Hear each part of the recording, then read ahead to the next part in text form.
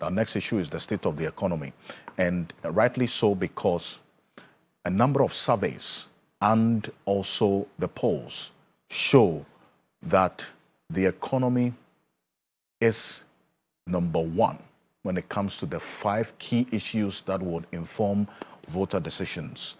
And we're going to put that on the screen right now. There are about 4 surveys now.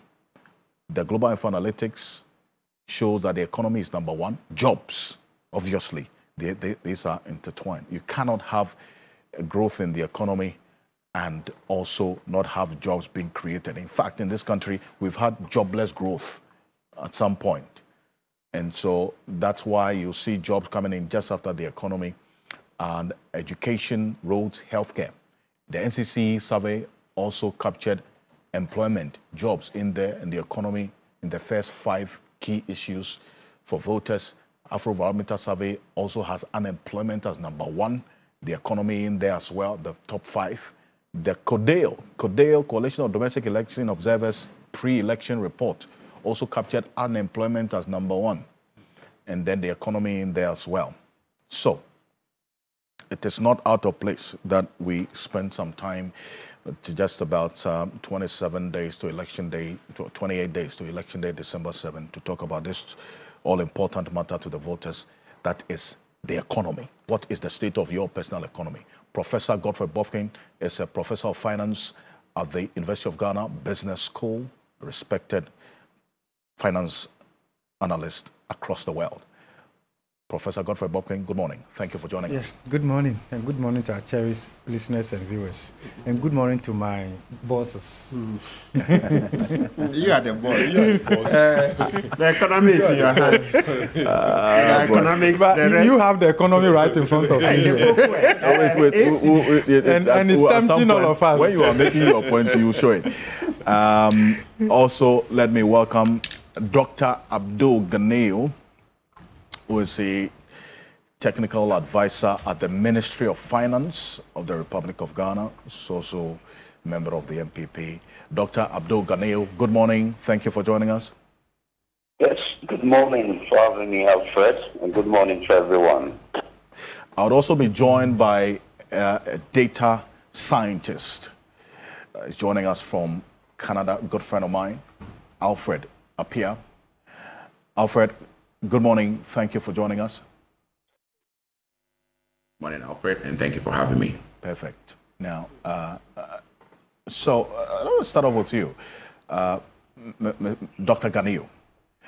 Now, to the extent that we've seen, in fact, your boss, the finance minister, makes reference to the indicators of the economy trending towards pre-COVID, that's indicators or statistics.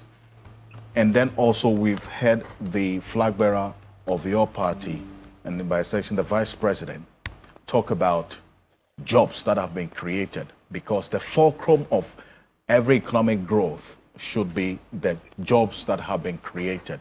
This 2.6 million jobs have been created. Do you believe it? Do you have basis for this particular statistic that the vice president put out there? Well, I think that we have to understand that once an economy grows, certainly it creates jobs. So the statistics that the vice president has put out regarding job creation is certainly true. We have come from quite a difficult period that everyone understands. Anytime I mention that, we will be told that it is overflowed. You know, the kind of impact that COVID had on the economy. But beyond that, every indicator of the economy shows that the economy has rebounded very strongly. We indicated that we have turned the corner around the media review of the 2023 budget. And since then, the positive trajectory has been on. And as we speak, for example, if you look at the first and the second quarter growth of the economy, it has been highly significant. I see. And to the extent that this has been quite consistent for the year should tell everyone that indeed the economy is growing. And once an economy is growing, certainly it is creating more jobs. But here's where the concern is. If you look at the breakdown of exactly where we are seeing growth, as you made reference to, the mining sector, right, is contributing a chunk to the GDP growth rate that we are seeing now. How many Ghanaians have a stake in the mining sector? And how has this growth trickled down to the personal economies of people? Because the cost of living is still high for people.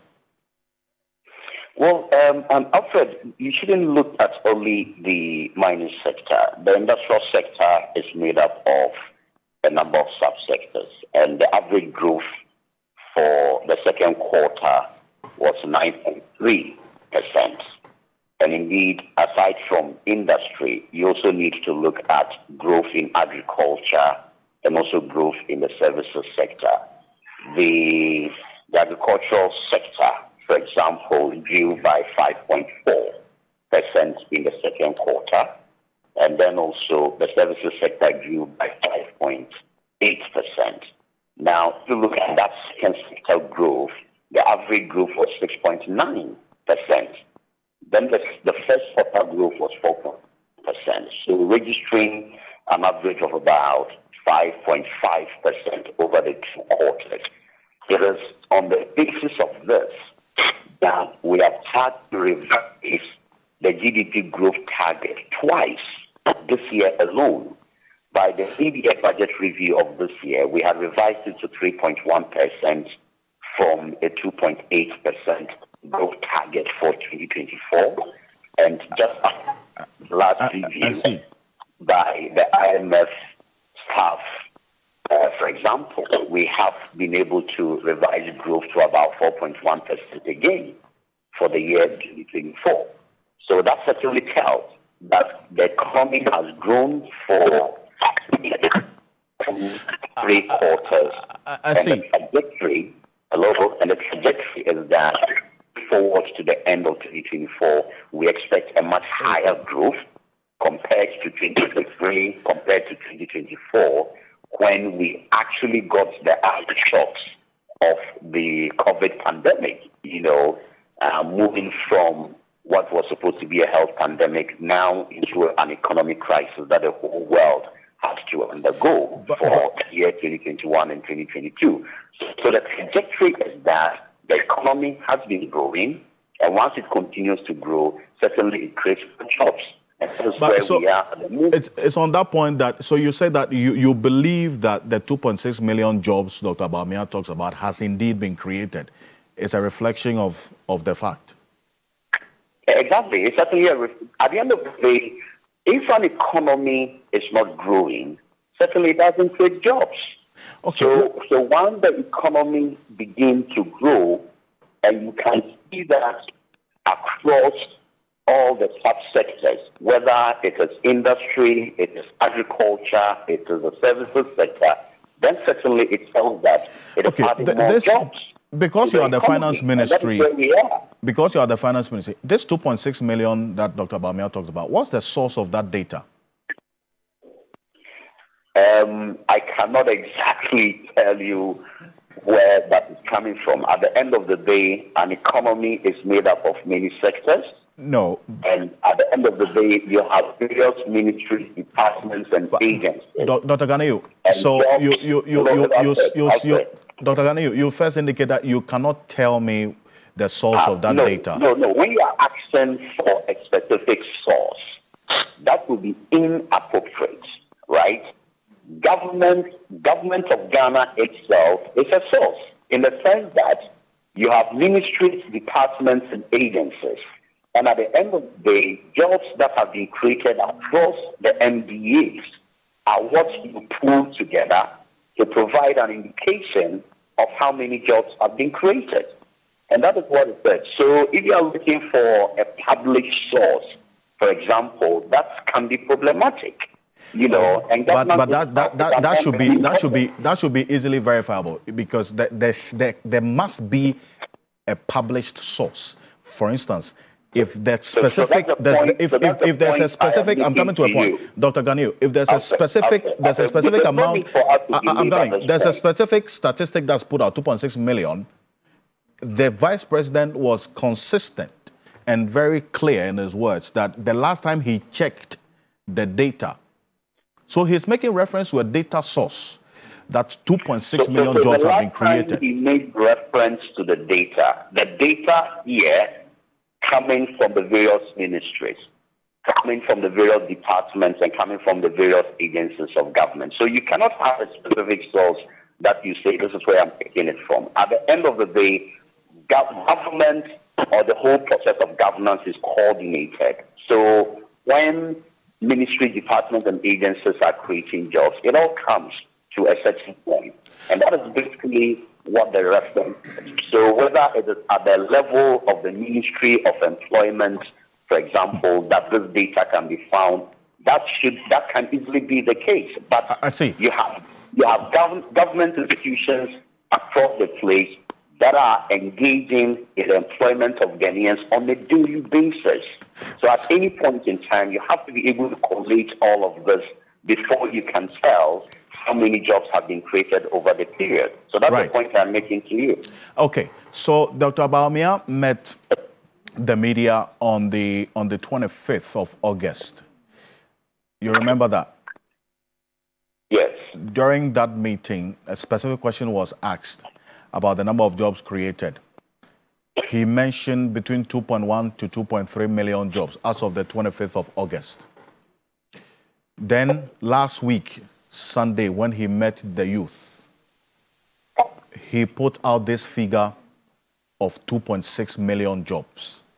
Does that mean that between August and last week, which is the 1st of November, you've created about over 300,000 jobs? Alfred, the thing about the job creation is that it's on a day. Perhaps at the time Dr. Bawumia was quoting between the 2.1 and 2.3 million jobs, it is possible that more jobs were even created that had not been brought to his attention yet. And that is possibly why he gave you that particular range. So it is an ongoing process. You would see various ministry departments and agencies getting clearance on a regular basis from the Ministry of Finance to be able to employ people. So it is either they are in the process or they have already gone through the entire process and have engaged people. So it becomes very difficult for you to put a specific number to it. And that is why he gave you that range. So if from then up to now, later statistics or data have shown that 2.6 million jobs have now been created, he puts it out. And it is even possible that from next week, that number could change as well. So job creating is an ongoing process. And as MDA are engaging Ghanaians, actually that data will continue to change. Well, Dr. Ganiu, hold on while and I needed answers to these specific questions, and this is where Professor Bob can bring in, because even though Dr. Ganiu talks about no specific data source for these 2.6 million jobs, Alfred is going to run through the data for us, but we looked at 5 data points. For instance, SNIT is number 1. It's an area to look at. Ghana's Statistical Service data is another. Does this, based on what you know, support the position that some 2.6 million jobs have been created? Well, thank you very much. I hold a different view. Okay. To the extent that the source hasn't been given, of course, there are multiple sites that you can make references to, Senate and all of that. But let me just say that the traditional view had been that focus on growth and employment is a logical outcome. So once the economy is growing, it's almost certain to assume that jobs are being created, employment is being generated. We've moved away from that. Right. The trickle-down effect, it hasn't happened. And that is why beyond pursuing economic growth, you must be deliberate about policies that will create employment, especially in the formal wage economy.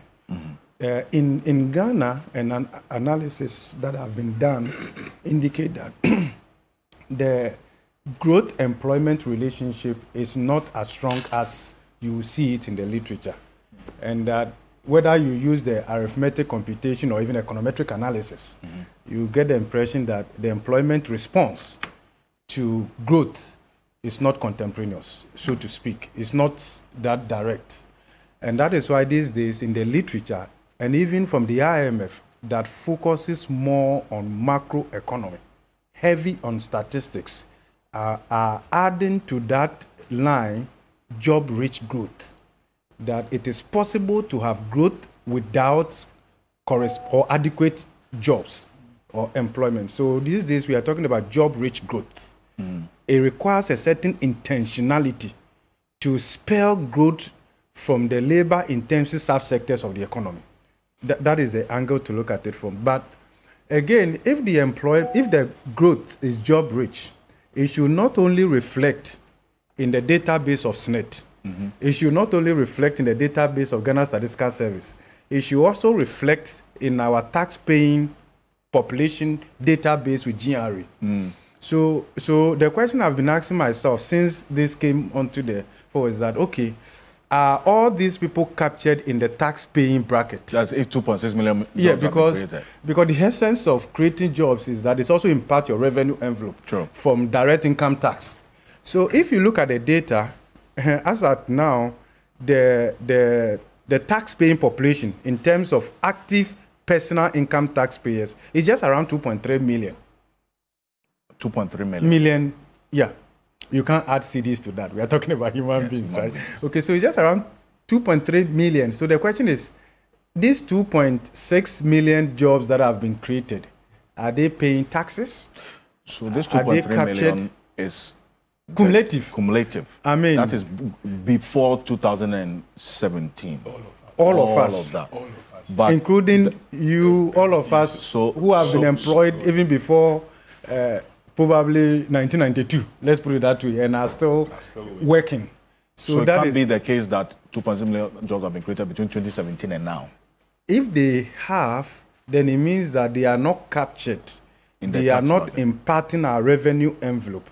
Probably they may, I don't know how to put it, whether off-balance sheet data or whatever, but I think that there are multiple ways of fact-checking the data to see whether they are all telling the same story. And I think that is the point that we should be looking at. And then again, so to say you have created 2.6 million jobs, that's quite heavy, right? And the impact, both in terms of revenue and apart from that, in terms of even consumption-based taxes, right? Because as people exit the universities, enter the labor market, once the salaries start coming, you see that behavior, also consumption pattern would also change, all of that. So I think if you put all these things together, the vice president is somebody I respect so much, but I'm unable to confirm or assume a similar position. Based on the facts? Based on what I know. I could be wrong, but based on what I know. But you're making reference to verifiable data. Yes, and then also if you look at it from in terms of other sources of information, the unemployment rate and all of that, and the growth spell and the job rich and all of that, I think that we are not there yet. Let's hear from the Vice President exactly what he said and the fact that he made reference to a particular data source. That's why I was asking Dr. Ganiyu what that data source is so we can all go and check. But the appears that has not been provided as yet. Take a look. If in 8 years, with all the challenges, we were able to do 2.6 million jobs, it shows, by just plain logic and reason, that we will do much more than 2.6 million in the next 8 years.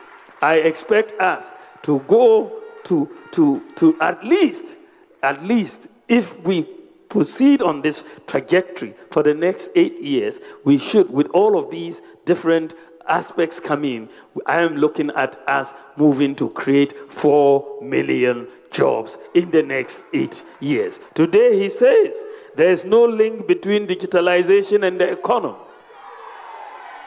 Right? How can that be in this fourth industrial revolution?